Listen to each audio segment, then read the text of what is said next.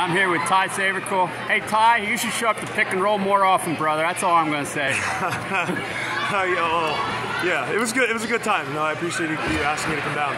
Now, you guys played really good defense in the second half. I'm assuming you thought that they would make a run in the second half? Yeah, I mean, everyone that's still playing at this point is good enough that they're going to package a run. It's just a matter of how you manage it. I thought our offense kind of translated to some bad defense in the third quarter. We got a little quick on offense, forced some contested possessions, and that resulted in our defense not being as good in the next possession.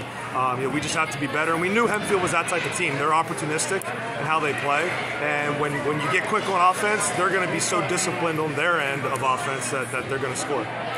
I thought when the pressure was on there at the end, I mean, your kids really hung in there. Is that because of senior leadership, or you just guys been through the fire so many times, it was just, we just got to do this? Yeah, I mean, Charlie, our point guard's he's a four-year varsity starter. Trent and Tyler are three-year varsity starters. That's a lot of games, varsity games on the floor. So, their experience.